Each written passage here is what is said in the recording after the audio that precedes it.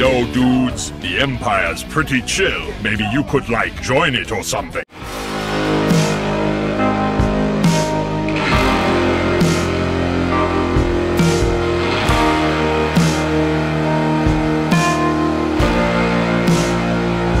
Hey everyone, Multiverse Prime here. So it is time for a match figure unboxing and review today, and in today's video guys, I'm going to be unboxing another figure in the DC Multiverse toy by McFarlane Toys, one of my actual companies of all time.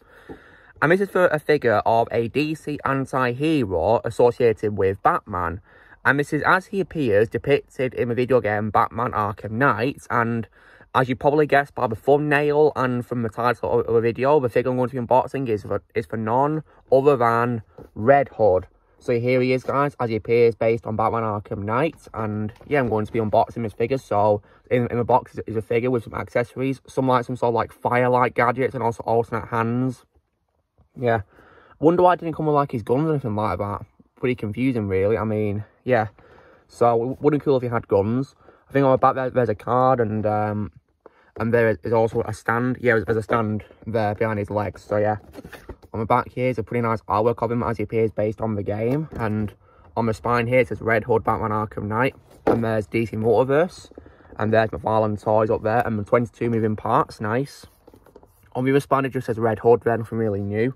It does have all the figures really. So when it comes to Red Hood as a character guys, well, I definitely really love him as a character. He's one of the anti-heroes of all time, and my favourite portrayal of him is Jensen Ackles from the animated movie Batman Under a Red Hood.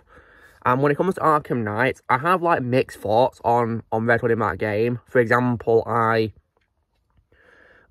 kind of didn't really like him as Red Hood when he's unmasked as Arkham Knight in the game, because I felt he was very whiny and annoying when especially when you have to fight him. I thought he was very annoying, and that's not who Red Hood is supposed to be. He's supposed to be a character he's supposed to fear, like Batman.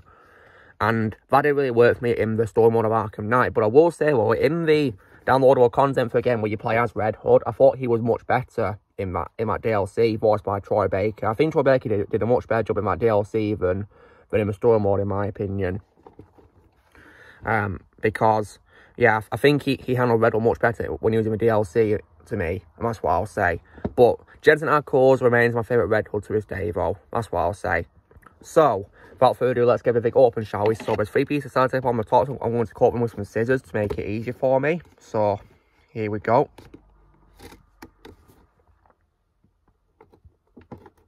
That's one, let's do the other. There's another.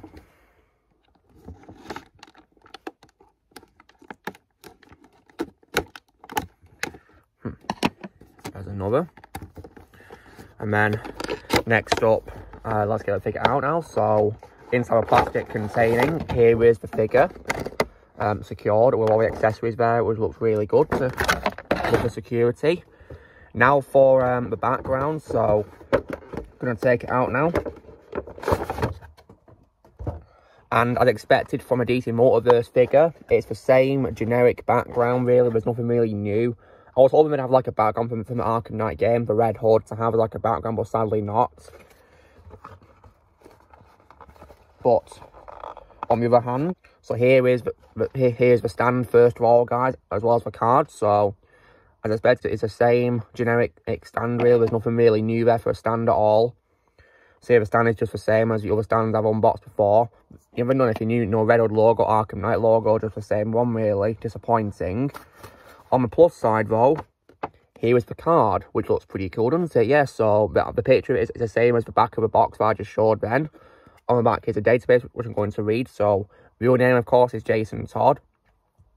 Since vanquishing the Arkham Knight persona, Jason Todd was able to lay his vengeance against Batman to rest and begin to heal the damage that was inflicted on him in Arkham Asylum.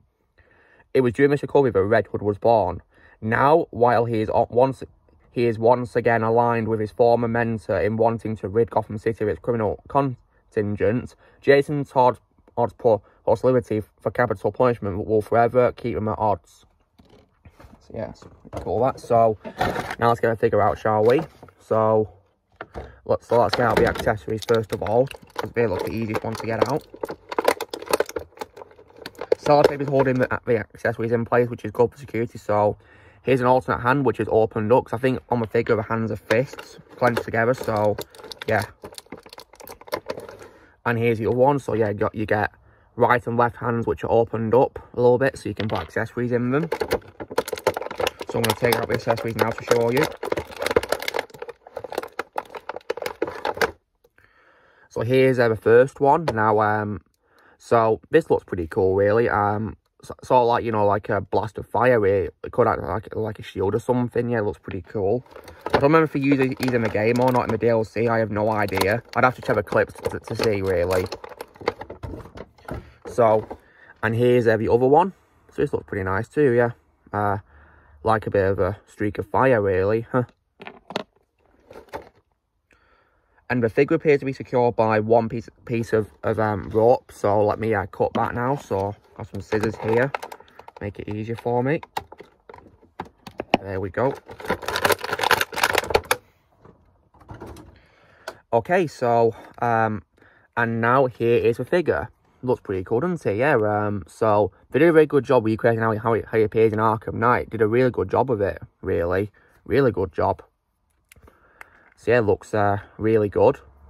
So in terms of supportability, so arms can go 360 degrees if you want them to, which is really cool. They're quite secured though, so not too loose. They can go to a side like this too, as well. They're also secured for that. Legs can also move forwards too, but they're also quite secured as well. Can go to the back too, as well, but they're secured. Torso can also twist a little bit as well, but not too much though.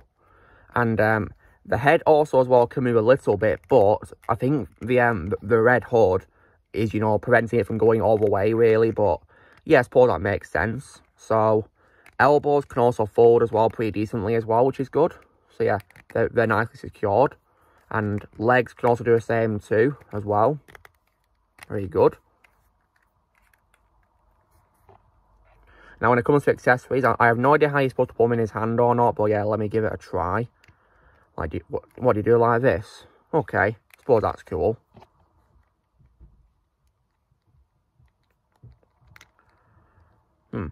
Okay, so maybe it looks like this or something. I mean, I have no idea how it's supposed to actually look, guys, so please forgive me, but this is how this is how I managed to put the accessories in his hands so far.